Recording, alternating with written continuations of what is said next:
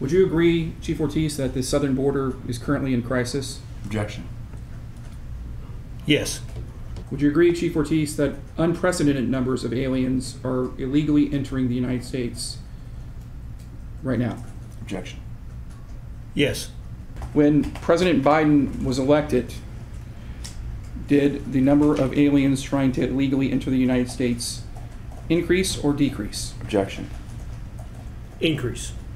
From your 31 years of experience, has the Border Patrol in a year ever had the number of encounters that it's going to have in 2022? Objection.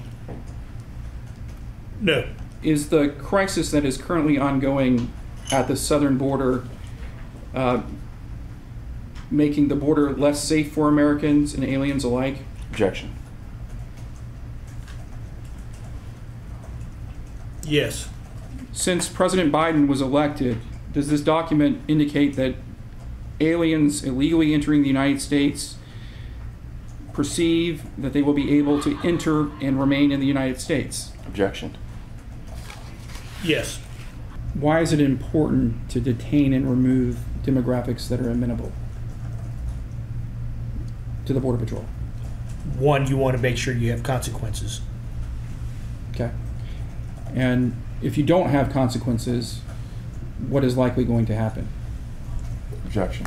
In my experience, we have seen increases when there are no consequences. Okay. So if migrant populations believe that there are not going to be consequences, more of them will come to the border. Is that what you're saying? Objection. There's an assumption that if migrant populations are told that there's a potential that they may be released, that yes, you can see increases. So it will increase at an exponential rate? Is that what is being suggested here? Objection.